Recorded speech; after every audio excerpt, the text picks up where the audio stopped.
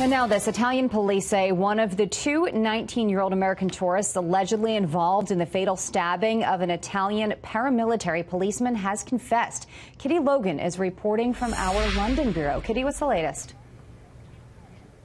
Hi, Gillian. So what we're hearing from police in Italy is that two American students are being formally held in custody while this murder case is being further investigated. What we saw today was one of the suspects was driven away in a convoy of police vehicles from a Rome police station. That happened earlier today after a detention hearing.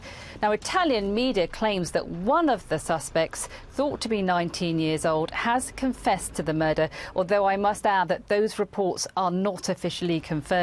A lawyer for one of the accused says that his client refused to answer questions during today's hearing. Now, this suspect is allegedly accused of fatally stabbing an Italian policeman who was supposedly trying to arrest people stealing a bag from a passerby on Friday morning after a drug deal apparently went wrong. Now, a second officer was injured in this incident. It happened in an area popular with tourists.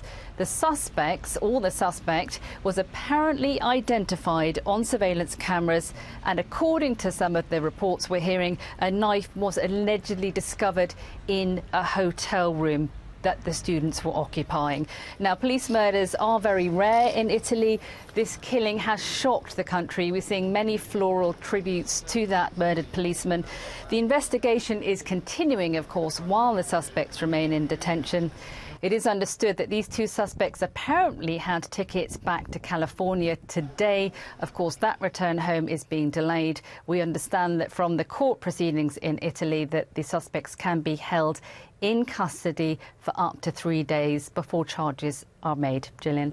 Okay, still a lot of questions there. Kitty Logan, keep us updated. Thank you.